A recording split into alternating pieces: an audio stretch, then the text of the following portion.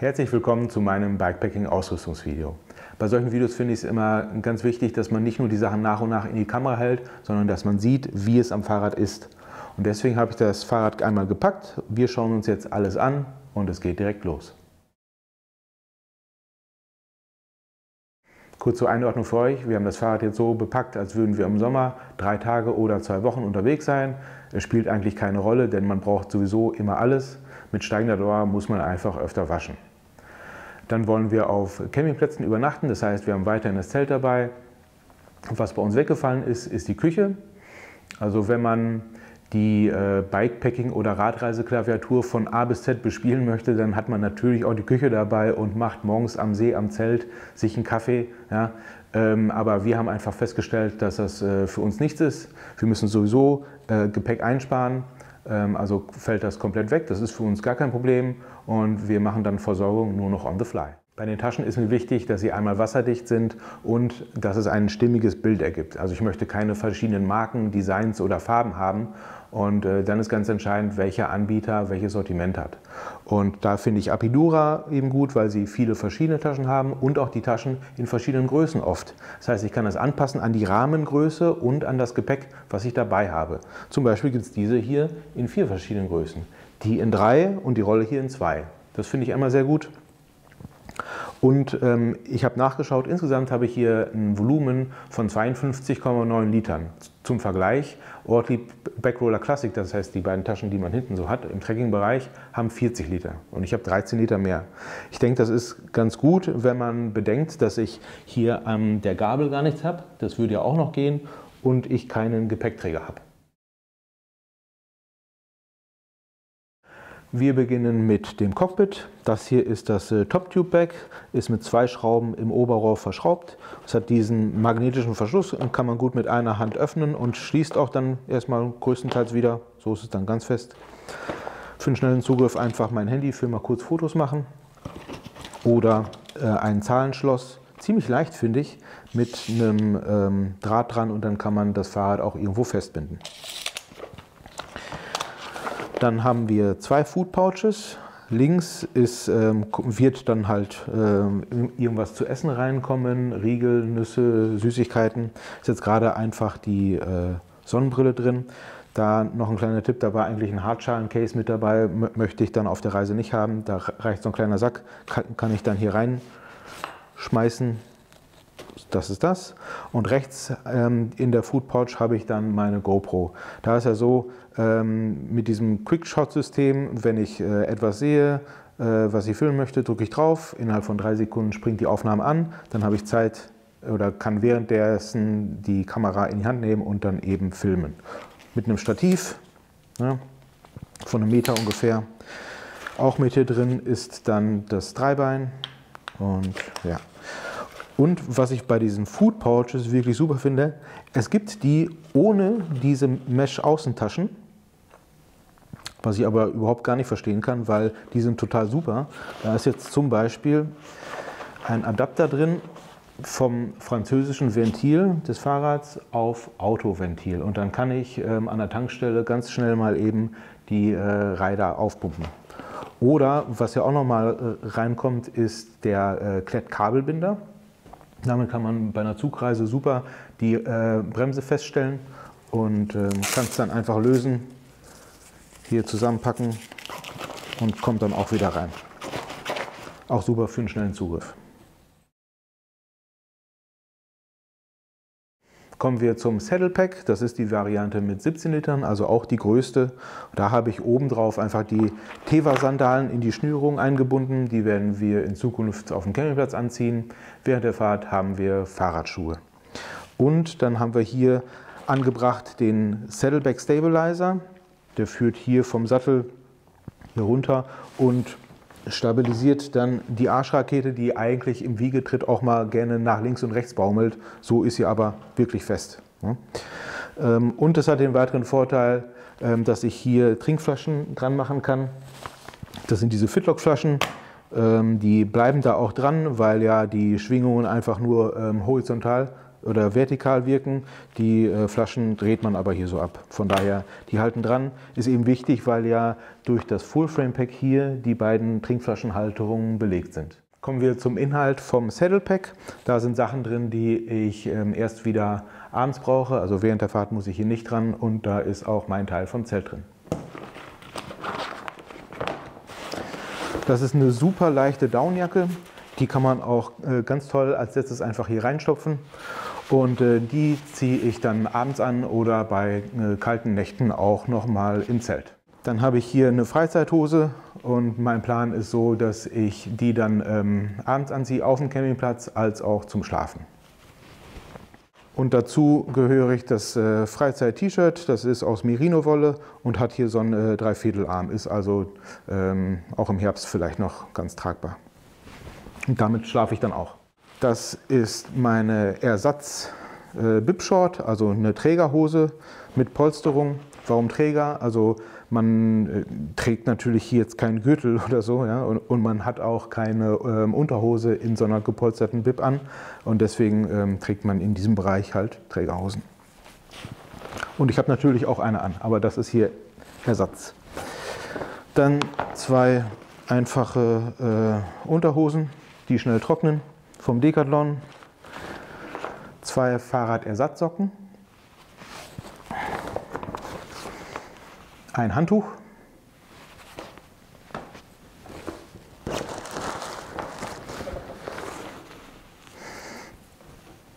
Ein Base Layer, ja, von Rapha, auch als Ersatz. Eins habe ich auch schon an. Und ein Ersatztrikot. Ups. So. Und als letztes haben wir hier noch drin das Zelt. Das ist allerdings nur mein Teil. Wir reisen ja zu zweit und können uns so ein paar Sachen aufteilen. Das ist hier das MSR Free Lite 3. Das ist das leichteste Personenzelt. Das haben wir uns nochmal zugelegt. Das wiegt nur die Hälfte vom bisherigen. Insgesamt wiegt das jetzt 1,6 Kilo.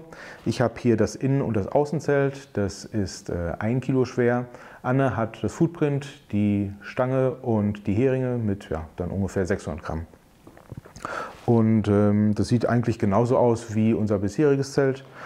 Und wenn wir schon bei Gemeinschaftsgütern sind, was man ja auf dem Campingplatz eben auch braucht, ist ein CEE-Adapter und hier ein ganz kleines Kabel mit 4 Anschlüssen für Ladegeräte. Das hat Anne dabei, wollte ich aber auch noch eben zeigen. Das darf man auch nicht vergessen. Das ist das Full-Frame-Pack mit 14 Litern, also die größte Variante. Es hat hier einen langen Reißverschluss, dann ist hier ungefähr ein Trennboden drin und einen zweiten Reißverschluss für das untere Fach. Da ist Werkzeug drin und Regensachen. Das ist also das Fach, an das ich während der Fahrt eigentlich gar nicht dran möchte. Und hier oben in dem langen Teil, das ist der unorganisierteste Part, den gucken wir uns jetzt mal an. Ein Tuch zum Reinigen von irgendwas. Dichtmilch. Zur Erklärung, wir fahren Tubeless-Bereifung, das heißt, wir haben keinen Schlauch drin, in der die Luft zusammenhält, sondern das soll mal grundsätzlich der Reifen machen und Löcher, die in den Reifen kommen oder auch hier am Rand könnte ja auch Luft entweichen, das soll dann die Dichtmilch abdichten.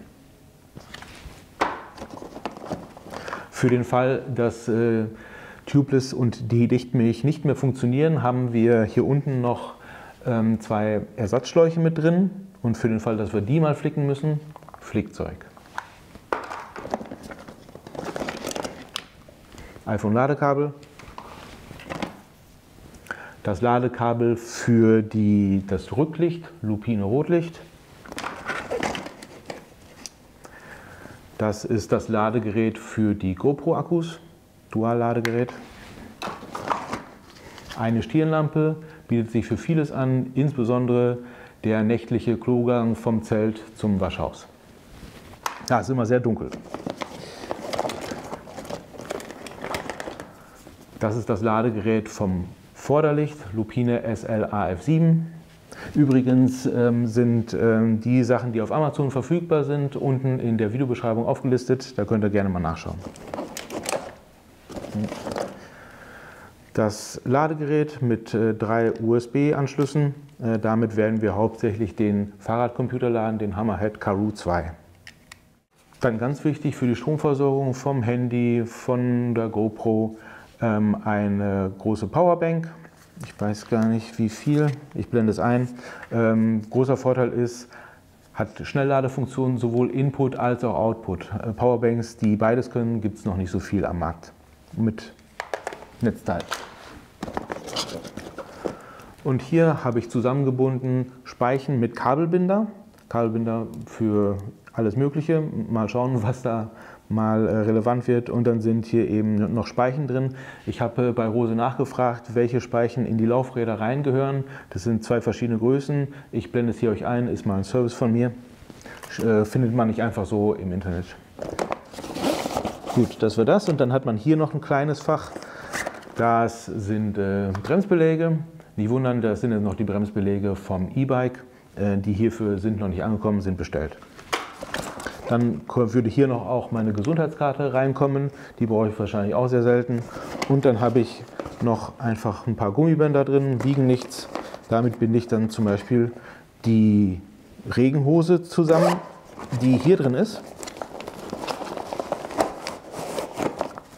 Einfach press zusammengerollt und dann mit Gummibändern fixiert. So kann es sich dann in der Tasche nicht noch ausbreiten. Genauso die Regenschuhüberzieher. Selbst wenn es nicht regnet, aber der Boden nass ist, bietet sich das an, die anzuziehen, weil von oben kommt dann so viel Dreck und Schmutz hoch und Wasser. Auf jeden Fall wichtig. Und dann haben wir hier drin Beinlinge und Armlinge. Wir werden es so machen, dass wir mit kurzen Sachen unterwegs sind, also kurze Radhose, kurzes Radtrikot. Falls es dann mal kühler ist, können wir hiermit das auf lang switchen. Dann, das sind Tubeless-Würstchen. Und zwar ist es so, die Dichtmilch ist nur in der Lage, Größe oder Löcher bis zu einer bestimmten Größe zu füllen. Ist das Loch größer oder länger, schafft es die Dichtmilch nicht mehr. Und für solch große Löcher habe ich hier einmal drin dieses Gerät zum Reinstopfen von diesen Gummiwürstchen. Und die Gummiwürstchen selbst in verschiedenen Größen, groß und klein. Und mithilfe von denen sollte dann der Reifen wieder dicht werden. Und hier ist noch gerade rausgefallen ein Kettenschloss. Dann eine Minipumpe von SKS und ich habe hier ein bisschen Tape dran gemacht.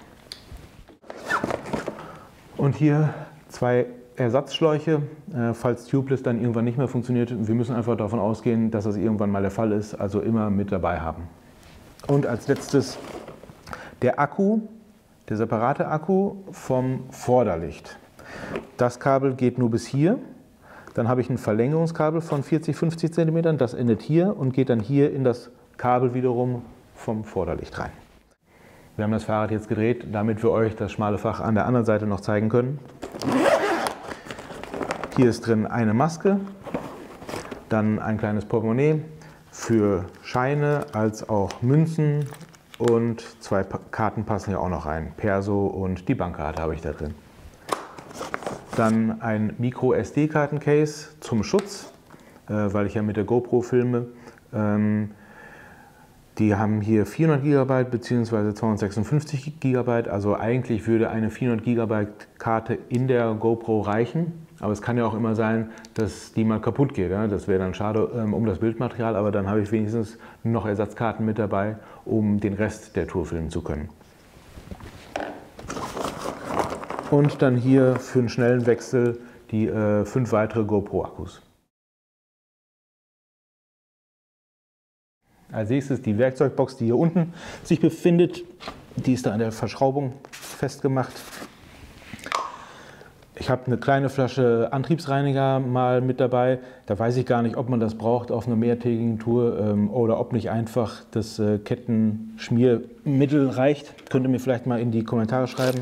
Dann habe ich ja hier einmal Cleats, also das sind die Verbindungsstücke, die man eben unter den Fahrradschuh schraubt und der dann hier reingreift. Ja. Glieds mit Schrauben und so weiter, falls das mal wegfällt oder locker wird und sich löst und man das nicht bemerkt. Dann nochmal einfach Gewindeschrauben, für die in die Trinkflaschenbohrungen passen. Dann dieses Dry Fluid mit Keramikanteil, Kettengeleitstoff, ja, sehr cool, sehr cooles Zeug.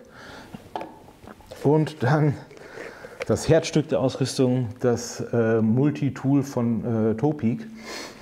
Das kann man hier einmal auseinander machen und dann hat man hier verschiedene Inbus und Torx Schraubendreher, hier einen Reifenheber. Dieses Teil, das hat man hier einmal als auch hier und dann kann man damit das Kettenschloss auseinander oder zusammen machen und damit Druck ausüben. Noch weitere Inbus, ein kleines Messer hier. Mit dem Ding kann man das Ventilherz zu- und aufdrehen.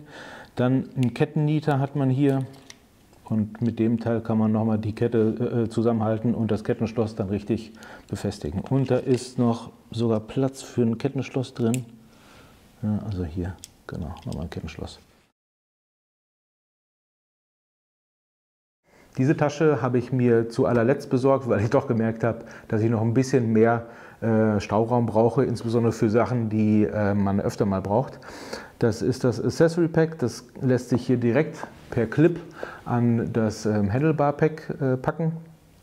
Und ich musste nur hier den Arm für den Computer, für den Fahrradcomputer etwas hochstellen. Der zeigt jetzt leicht bergauf, aber das passt, das ist absolut okay. Ja, das sind 4,5 Liter. Hier ist jetzt die Regenjacke drin, also damit bin ich ein bisschen unglücklich, also die hätte ich gerne noch eigentlich woanders, aber da muss ich mal gucken. Aber auf jeden Fall die Regenjacke, super, das ist Gore-Tex Shake Dry, super leicht, wiegt irgendwie 150 Gramm grob, kann ich nur empfehlen, mega cool. Dann haben wir noch hier drin meinen Kulturbeutel, Deo, Zahnpasta, Zahnbürste brauche ich euch, denke ich, nicht zeigen, ganz normal, habe ich auch nicht abgeschnitten. Und hier drin ist dann einfach Duschgel. Ein bisschen viel, aber kann man ja dann nochmal was rauspressen. Rausdrücken. Ja, ja egal. Das war okay, ne? War okay. Ja, okay. Hast du noch was drin? Okay, ja, klar. Ja. Und dann ist hier noch drin, ganz wichtig, feuchte Tücher für alles Mögliche. Das ist Antibrum und noch eine Flasche Antibrum, eine wirklich Antibrum und die ist Platzhalter für Sonnencreme, gerade ist Winter, deswegen haben wir die gerade nicht da. Aber Sonnencreme muss natürlich auch mit dabei sein. Und als letztes müsste hier noch drin sein so eine kleine Apothekerdose, kann man sich aber auch irgendwo bestellen. Da ist Chemicreme drin, also Creme fürs Gesäß. Genau. Da habe ich mir ein bisschen was abgefüllt. Ja.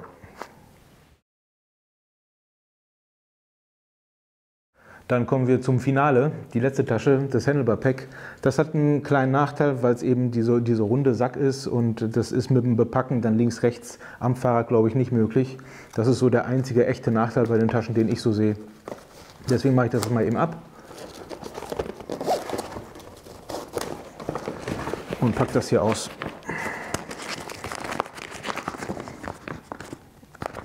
Mal gucken, was zuerst zum Vorschein kommt. Also hier drin habe ich jetzt alle Sachen zum Schlafen. Socken, Schlafsocken für die kälteren Nächte. Dann bin ich jemand, der mit Schlafbrille und Oropax schläft. Ja, dann bin ich in meiner eigenen Welt. Das ist immer ganz schön. Kriegt nichts von anderen mit.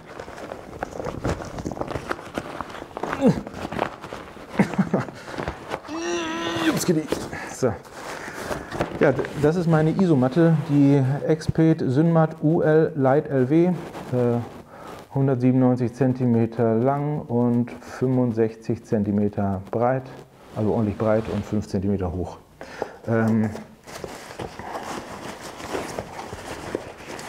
Die hat einmal so einen Aufblasbalg, auf den man drauf tritt.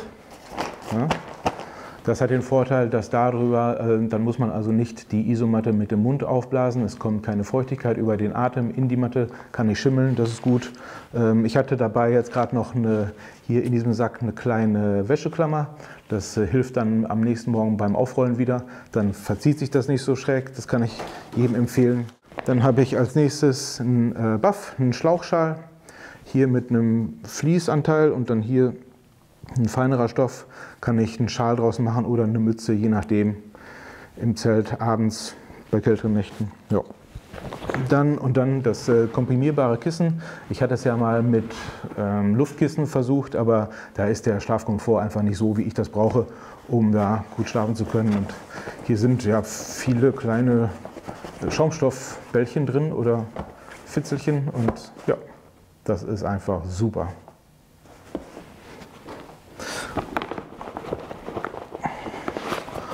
Und als letztes, ich glaube, ich mache das mal auch hier auf,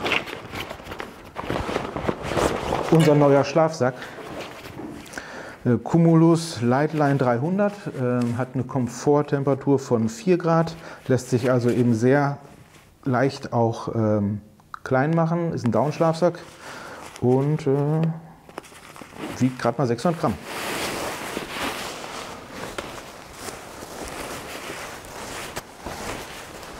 So sieht er aus. Super cool. Ja. Okay, das war meine Bikepacking-Ausrüstung. Ich habe das auch alles minutiös mit der Küchenwaage gewogen, die Taschen mit Inhalt, jedes einzeln. Und insgesamt waren das jetzt 10,9 Kilo, also ganz knapp unter 11. Was nicht ins Gewicht reingeflossen ist, ist das, was man sowieso mit dabei hat. Das heißt hier, dieses Ganze, der Bordcomputer mit der Lupine, auch mit dem Akku, der in der Tasche eigentlich drin ist nicht mit drin. Und das Rücklicht ist nicht mit drin. Aber sonst alles, inklusive GoPro, inklusive Handy auch.